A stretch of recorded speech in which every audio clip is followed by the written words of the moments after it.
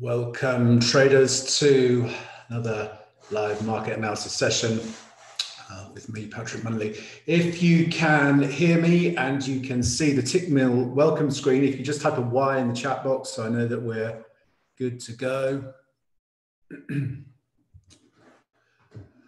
Okay, so before jumping into today's material, as always, want to adhere to the risk disclaimer. Most importantly, with respect to today's conversation, the views expressed by me are solely mine and they are not indicative or representative of those held by Tickmill UK or Tickmill Europe Limited. So for those that are here for the first time, a brief introduction to myself. After I graduated from university, I joined City PLC consulting firm.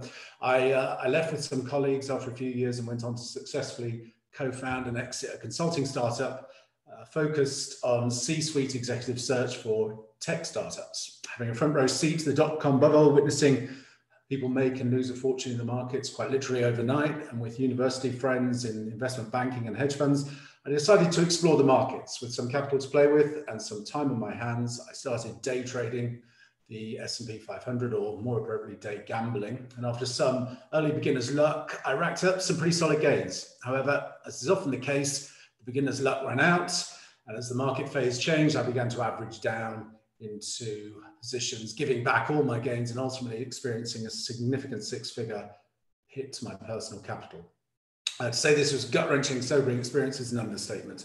I had to really stand back and figure out if it was feasible for me to make a living from the market. So I decided to get serious about trading and sought out a mentor with an excellent trading track record. Working with my mentor for a period of 18 months to 2 years, it was a time during which I upped not just my technical game in terms of developing strategies that importantly suited my personality. I researched, developed, and extensively back and forward tested these strategies, all of which were underpinned by a rigorous risk management approach. But most importantly, during this period of mentorship, I significantly developed my mental game, and probably the most important watershed shift I made was from being a highly goal-orientated individual focused on financial gains to becoming more process-orientated. So what does that actually mean? Well, it means I had to stop focusing on what I could make from the markets and start focusing solely on managing my mindset to allow me to consistently execute my trading strategy, oftentimes in the face of negative feedback from the markets in the form of losing trades. But once you become process orientated and you have a professional trading mindset and you understand the true nature of trading being a numbers game in which you're simply playing the probabilities, you lose the emotional investment and that hellish emotional roller coaster of living and dying by the outcome of individual trades. So I'm no longer concerned with the outcome of individual trades or even a small string of trades. My focus is on the next 100 trades, because I know if I focus on excellence and execution, my edge will demonstrate itself over an extended series of outcomes. My multi-strategy approach has delivered profitable annual returns since 2008. From 2013, I've also been managing investor capital through a managed account service, delivering annual positive returns. And you can see the performance data on the screen. I'm currently responsible for managing a multi-million-dollar portfolio. Since 2010, I've also personally mentored hundreds of traders of all experience levels, from complete novices to former CME floor traders, in developing the technical and mental skills to reap consistent returns from the markets. In addition to my fund management and private mentoring, I'm also a resident market expert, exclusively providing market and trade analysis to what I believe is best-in-class online brokerage, Tickmill. Most recently, I've also been retained as the head of trading and trader education for a leading education brand called fxcareerswap.com. At FX Career Swap, we're offering development and funding to retail trading talents. At FX Career Swap, we don't just develop retail traders' market and trading strategy knowledge. We work on mindset development through a structured program that culminates in managing the firm's capital at zero personal financial risk on a profit share basis. So that gives you a flavor of where I'm coming from. Now we're going to jump into the markets and take a look around and see where the next opportunity set is developing. Before I get going with the charts, I've got a bunch of charts that I've flagged here that I'm going to run through. If you have any questions or there's a chart that I don't cover that you'd like me to take a look at, if you can just wait till the end, I'll open up for a brief Q&A as once I finish with with the charts that I'm looking at. Okay, so let's get going here. So S&P 500, we're going to start with obviously the benchmark for risk appetite, global risk sentiment, and we are trading up into a pivotal area, I think, at the moment. Yesterday we tested this 4150 zone. Got a bit of a pullback, but we've since recovered that overnight. I'm looking for us now to certainly test into 4167, which is this ascending trendline resistance. Now, something to bear in mind, we've got options expiration taking place tomorrow, where traders will be rolling out of the March contract into the June contract. This is in the futures market. And so that's likely to cause a bit of volatility. And what I perceive may be the case, and we'll see how we finish up on today's session. There's one of two scenarios that I'm watching, and both should provide an opportunity. If we roll over here, I'd be watching for a three-wave corrective move back into the 4,000 level, potentially 3960 zone. Watch for bullish reversal patterns if that is the scenario to set long positions. But I think more likely at this stage, given the state of the market and how the market's underpinned with this huge amount of stimulus and liquidity, I think what we might see is a run up here to test the 4200 zone. We've got weekly range resistance at 42.22, monthly range resistance at 42.47, and then just above there, 42.90, we've got the yearly R1 pivot. So I'd be watching this zone here for bearish reversal patterns, especially if we get up into that area tomorrow and we come in on Monday looking a little weak here. I think that will offer an opportunity to play a corrective move into next week as we digest the options expiration action. If we can get that set up, if we can get these bearish reversal pattern in this zone, and like I say, I like to be short. In terms of the setup, I don't think I'm certainly not anticipating any meaningful massive correction at this point anyway. And what I'd be looking for would ultimately be a wave 3 corrective move. If this is going to be our wave 1, 2, and we're in our third wave here, looking for that to extend up in here, then what I'd look for would be a quality type swing. Let's just see if we can measure that versus this swing here. So we'll overlay that like that. And then we will get our fifth wave here versus an equality objective from our wave 1. So this is the type of thing I'd be looking for is a move up into this target zone and then a correction before we take off again to the upside. So I'm essentially looking to fade this third wave high here if I can get the price pattern confirmation. And if we can get through this trendline resistance as the initial confirmation that we're heading up into this zone. So that's what I'm watching with respect to the S&P. NASDAQ, similar scenario here in the NASDAQ. I'm looking for us to test now up into, let's see if we get that trend line there. We've got this pattern here in the NASDAQ. We're in this ascending trend channel. So I'm looking for the NASDAQ to get up into this resistance area, 14,400, 14,450. And again, I'm watching for bearish reversal patterns here to set short positions to play for the wave 4 correction.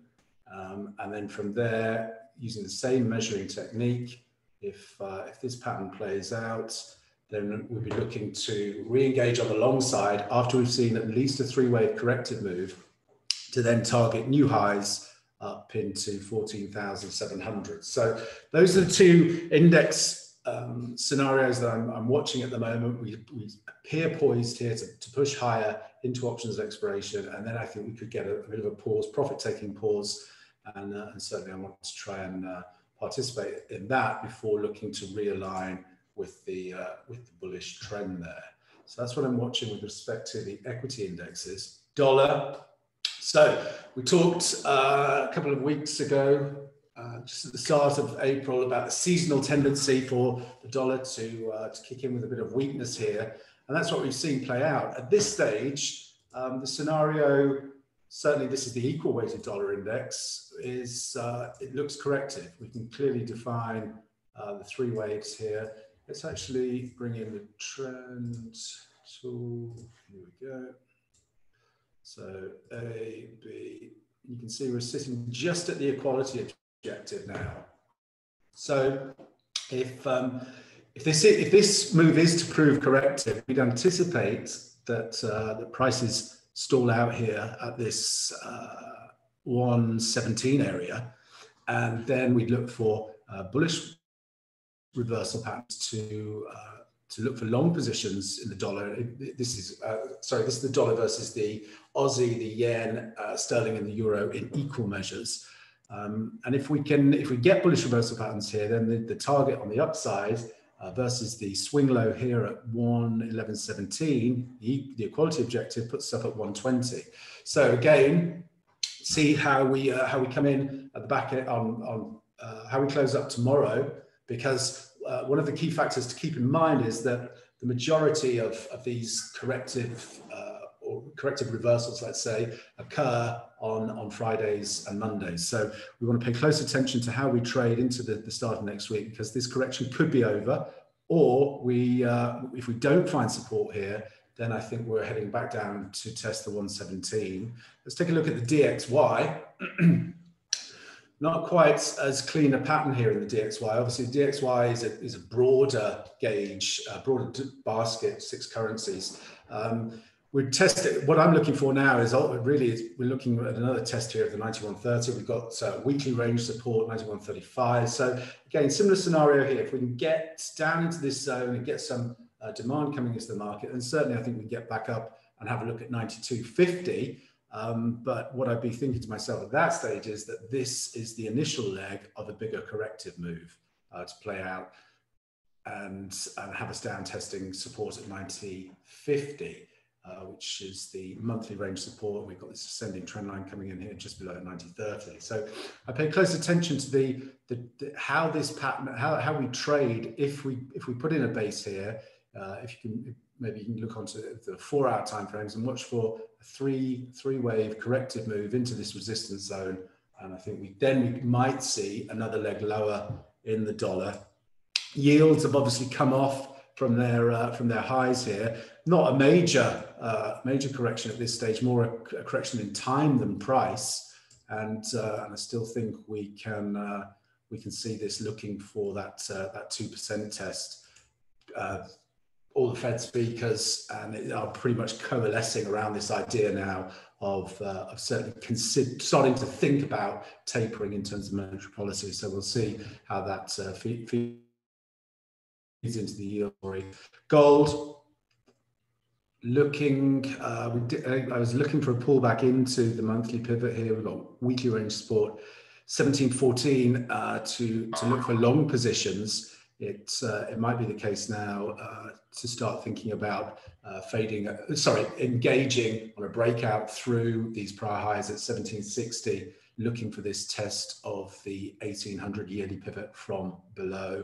Silver, similarly now, I was looking for the symmetry swing resistance versus this last corrective swing here to contain this upside.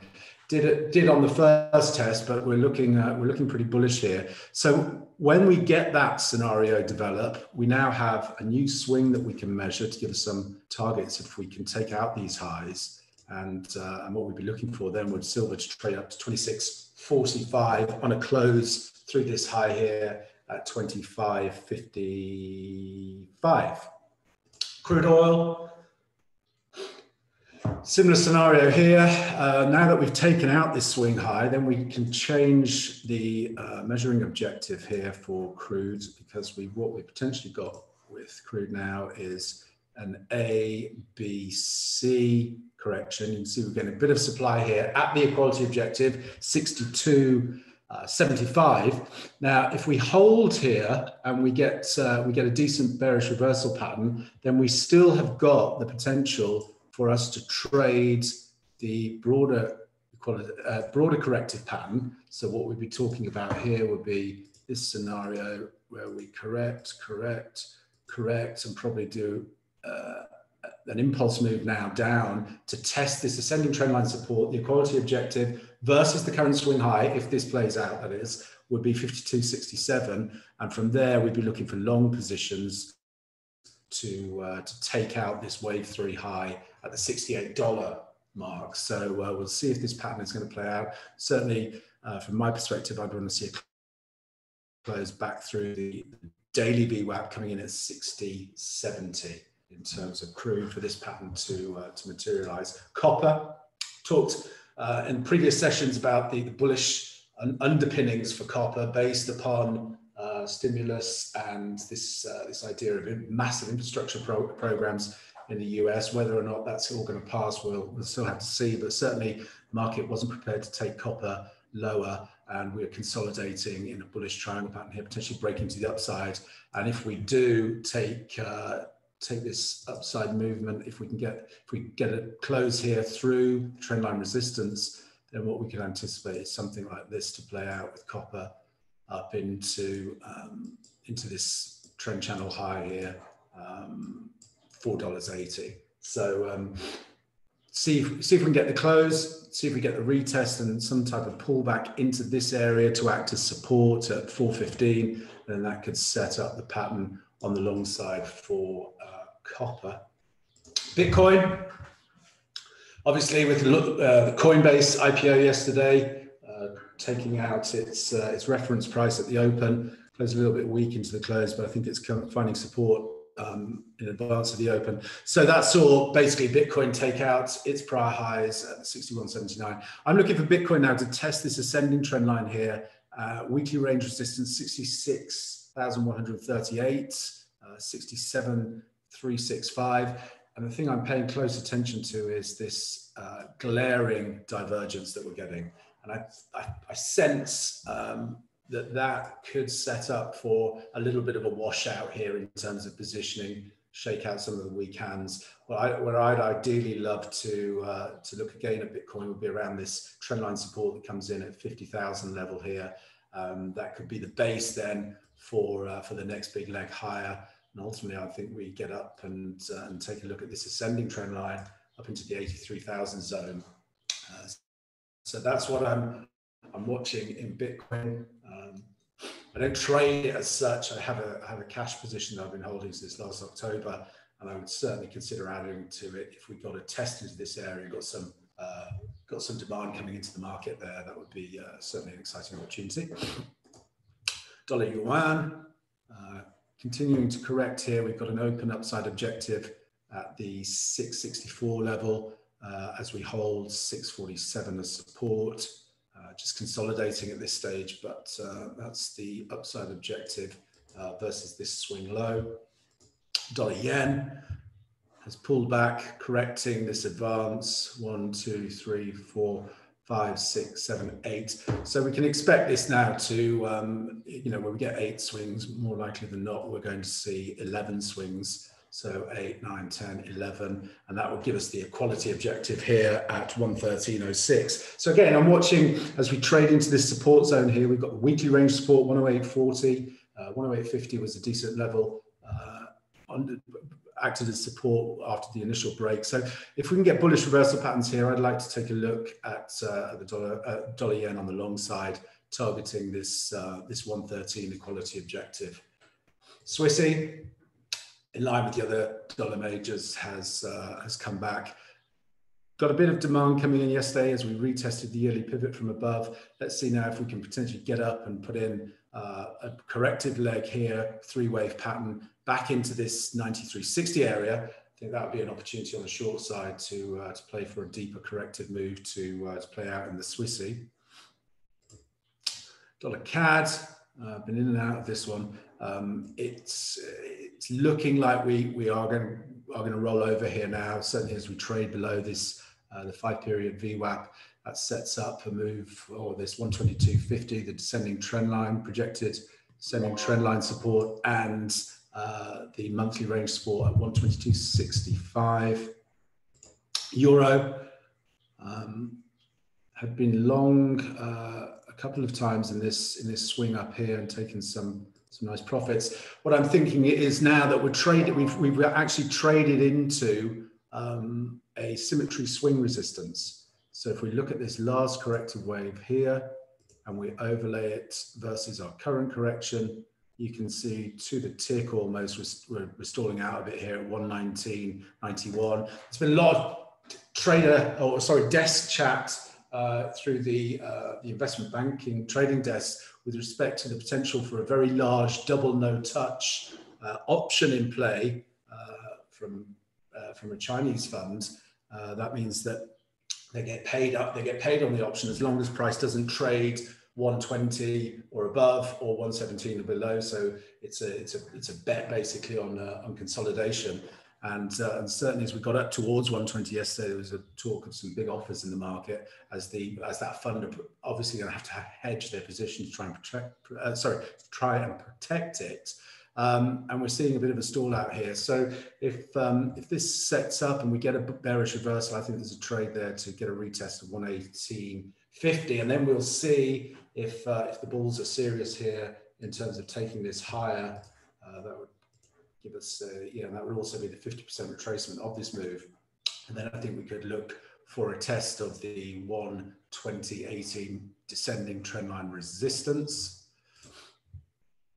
Euro yen, that's starting to stall out. So this double top area I've been watching, and you can see we've got momentum divergence, and we just haven't really rolled over. Every time we've traded down into this 129.80 area, bids have come into the market. So I'd want to see I want to see these tails taken out on a closing basis, and then you can start to think about getting a move certainly down into the trendline support here, 128.47. Whilst we hold the bids here, there is still a chance that we get up into this ascending trendline resistance before that correction takes place. So it's going to be pivotal to see which way we break here out of this 130.68 and 129.59, because I think that will give us the next 150, 200 pips either way, an opportunity with the euro yen. Euro Swiss, this is one I was watching just shy of my target zone here, and we've since seen a nice move to the upside. So if you were in this, you certainly should be risk-free. Once we hold support here now, I think we can start to think about getting up into the top side of the ascending trend line, certainly monthly range resistance, 111.75. Euro sterling. So what I'm thinking now with respect to euro sterling, if this is our wave 1, 2, this is our 3 potentially completed here, nice divergence. So what I'm looking for now is a 3-wave corrective move. So ideally we see something like this, and then the target for the correction, the initial target, is always the symmetry swing. So the symmetry swing, obviously what I'm referring to is this wave 2 high overlaid versus our 3 low, and you can see that's what gives us the target. So watch for a correction here, and I'll be watching for bullish reversal patterns to get in on the long side in terms of euro sterling there to play for that second leg higher. Euro Aussie, nice outside rejection yesterday from that wave 4 resistance. We're taking out the trend line now. So I think there's scope here for the Euro Aussie to trade down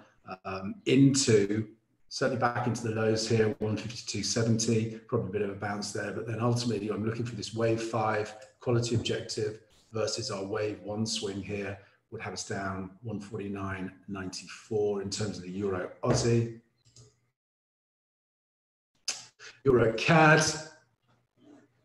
Similar scenario, really. We've got this quality objective achieved versus this last corrective swing, and if we get a bearish reversal today, you can see these tails, plenty of supply. Then I think we've got a wave 5 to the downside to think about in terms of the Euro CAD at 145. So just want to see that confirmation. Got a little trend line in play there. That it'd be nice to see this go on a closing basis to just add some downside momentum into the Euro CAD. Similar story in the Euro Kiwi, but note we've come into a third test of this trend line here and we haven't been able to break it. So for me to get interested in this, I'd want to see a close below the trend line to be looking at short positions, but we're holding for now. Sterling, this has been a frustrating one this week because there was a great pattern set up, but I think some of the shine has left sterling. That premium about the vaccine rollout and the positioning that we've seen, the big positioning shift, has seen a little bit of the shine come off sterling, and we're struggling really to get to ignite on the upside momentum. So I've been in and out a bunch of times on this week. Whilst we hold here, whilst this monthly pivot acts as resistance and the descending trend line, there is still a chance that we take a look at 135.44, which is the equality objective, versus the 140 swing high. So if we can't get through here, we get bearish reversal patterns, then I'll flip on that and I'll look to the short side in terms of sterling. Sterling yen, sitting at this trend line, hasn't been able to do anything meaningful as of yet, but I'd certainly watch for a potential head and shoulders top here that could develop in sterling yen. Otherwise, we could take the trend line out here, and still hold the monthly range support, hold this price support, and get that scenario to develop in terms of a double top and an ABC corrective move to play for. Sterling Swiss. Similar story here with sterling Swiss. There's a pattern that I like to track, and it looks like it might set up here, where we have that final swing into the high, and then we have a symmetry swing as the first correction from this downside. So what we look for would be a move like this into that symmetry swing resistance to set up the next leg to the downside for the correction. Aussie has had a nice lift this week on the risk on commodity. The risk on sentiment in markets often supports these commodity currencies, but look where we are. We're sitting right at now symmetry swing resistance, and we also have, let's measure this, A, B, C, we're just in the zone there now. So I'm going to be paying attention here. Similar scenario to the euro, coming into these areas and starting to see a bit of some chips being taken off the table, and we'll just have to see if that turns into a reversal, because versus this swing high here at 78.51, we still have an open downside objective at 74.67. So again, just going to pay attention at thinking if these markets, if the S&P starts to have a bit of a wobble post the options expiration, then that would feed into this Aussie scenario, also taking its cue from the S&P. A couple more here. Let's have a look.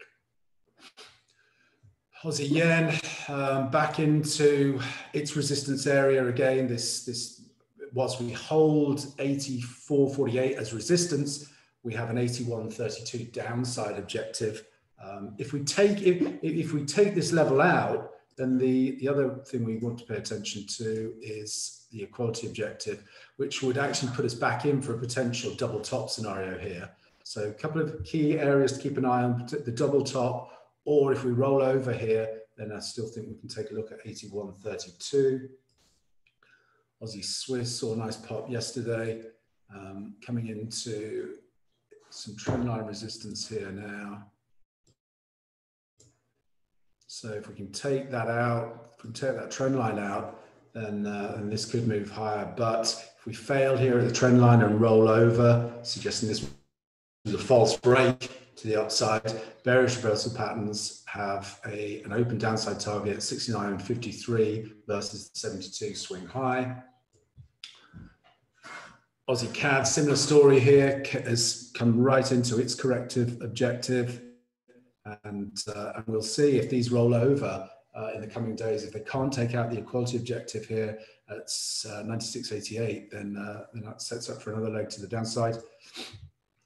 Aussie Kiwi, whilst we hold 108.76, watch for 107.27. Let's take a look at the Kiwi. The Kiwi has done the same thing. It's come into its equality objective here. Well, we've exceeded it slightly, but like I say, watch these candle closes tonight because we're seeing a bit of supply here. Back retesting the monthly pivot from below. So if we roll over here, then there's still a downside objective open here versus the 72.70 swing high at 69.02. Look, nothing in that one. Kiwi Swiss set up nicely yesterday, but again has come straight into that trend line resistance, and we're seeing a little bit of supply coming into the market. So if you're in this, certainly you want to be rolling your stops up to risk-free now, and we'll see if we can take it. If we can take out the trend line, then certainly there's upside potential here to take out the prior cycle high, the wave 3 high, 67.66. But has to get through this resistance area to confirm.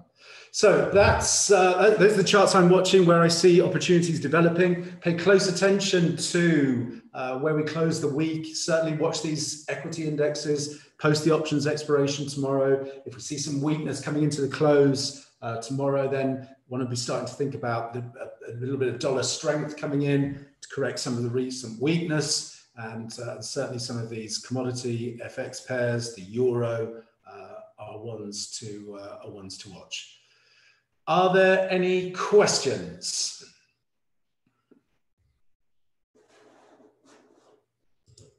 Okay. Hi, Mishek. Hello, Mishek. Can you hear me?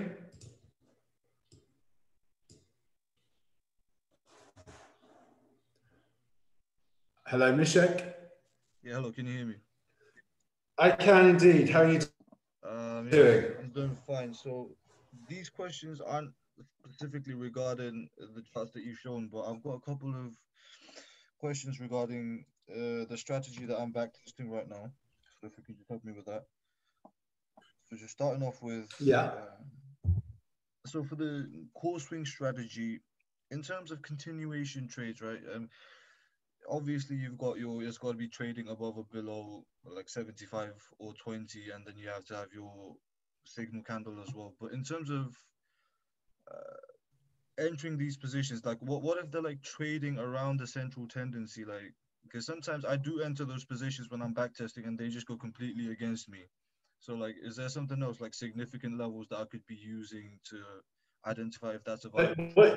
What will greatly improve the continuation is if you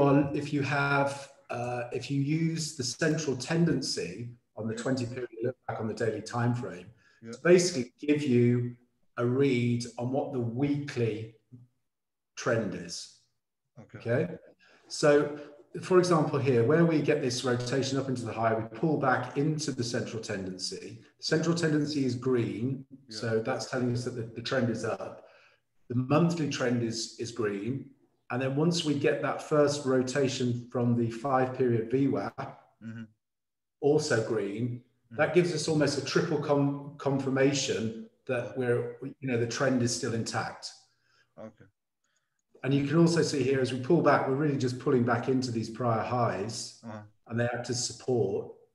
So you can think in terms of basic support and resistance to add additional confirmation. But more, the key, really what you want to be paying attention to is the orientation of the VWAPs. Okay. So they're going to be the best indicator in terms of confirming the trend. We've also got a bullish psych signal down here. And we've got the bullish weekly time frame RSI stochastic, and we get a bullish reversal here in terms of the near-term RSI stochastic. Does that make sense? Yeah. And also like around these significant levels, so I usually draw trend lines like yearly, so like a year back, so like significant levels around those levels. So how would you go about it? Because sometimes there's like strong upside momentum, and then I get a signal for a short from my swing strategy, and then I enter that trade and it just goes completely against me in that as well. Would you like wait to play out? To my mind, when you're thinking, the way the strategies are broken down are basically to teach each section independently so you can gain an understanding of how each component works. But what you want to ultimately do in terms of trading them successfully is combine them.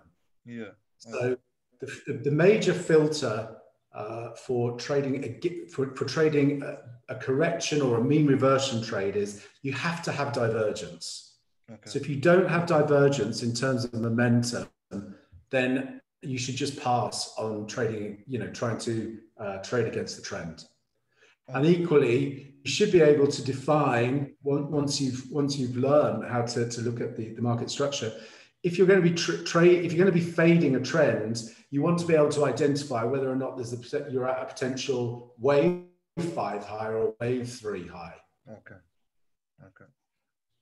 And last question. But certainly, as a basic component, you want to make sure if you're going to take a swing against the trend that you've got decent divergence. Okay. And also, last question. This one was for the divergence strategy.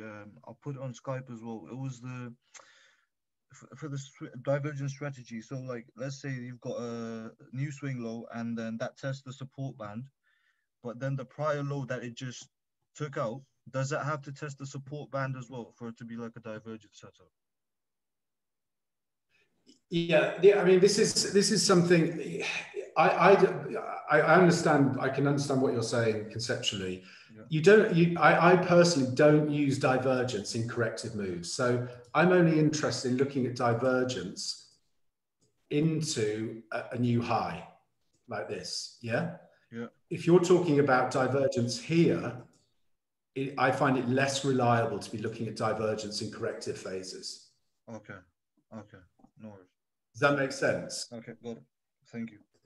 I'm always paying attention to divergence in terms of the current trend, not in terms of the correction. What I'm looking for in terms of the correction is the equal legs. Okay. So can I identify an equality objective for price to correct? Okay, got it. Yeah? Yep, cheers. Good stuff. Thanks for the questions, Michelle. Any other questions? If there aren't, if you don't have a question, type an N in the chat box. It's just as useful so that I know we're all on the same page and I can wrap this this session up here.